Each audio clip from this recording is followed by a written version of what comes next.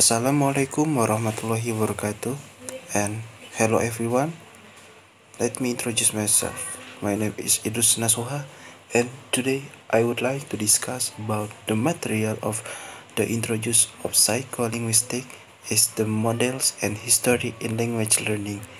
And this approach to language learning is designed in starting the teaching of a subject that gives direction and features to his methods of teaching, and it's based on related assumptions. Learning methods are the procedures, sequence, and steps. The first method is the audiolingual method. The audiolingual method was all too much for drill. The method arose because the long was involved in learning the language of the target, whereas for the certain purpose, it needs language mystery quickly. In an audience based on that structural approach, the language stock is poured out on words and the training of sentence patterns multiple times. Teachers ask students to repeat themselves until there are no mistakes. The second method is the communication methods. Purposeful design of communicative talk should include all language skills. Each purpose is organized into learning. Each study is shaped into the concrete purpose that is the final product. A product here is intended as an information that can be understood, written, enunciated, or presented into non-linguistics. A letter is a product, so too a comment, a message, a report, or a map is also a visible and observed product. In this way, they are produced by successful job completions.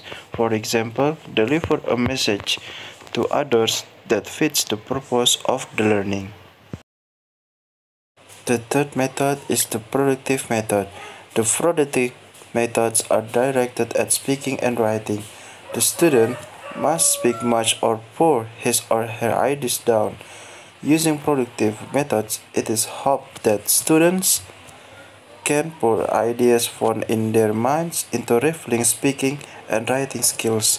Although conveyed by means of a communicative language, the communication here is about the response of the person. When we talk to people, we are listeners. When we write to those, we are readers.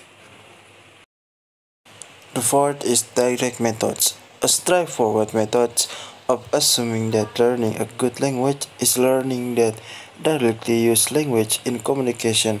The aim of direct methods is the use of language orally so that students can communicate naturally like Indonesian use in society.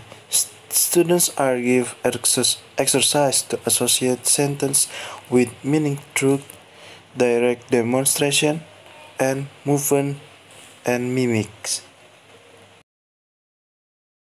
Alright, the next topic is the history of learning language.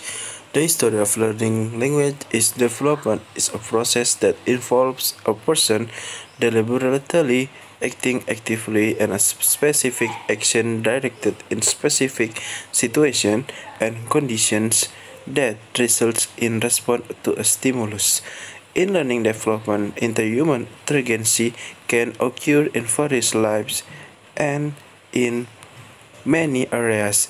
In the learning development educational field can be manifested through the interaction between learners, the interaction between learners and teachers, the interaction between learners and words, the interaction between teachers and fellow teachers, the interaction between the teachers and the community around the world.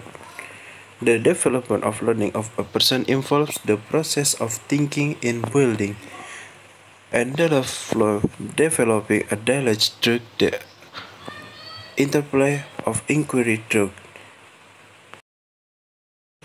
To create an effective and conducive atmosphere of learning in a particular space, there requires one in a capacity as a teacher, and which is expected to act as the teacher in such a way that the learning process of the learner in the class seems effective and conducive.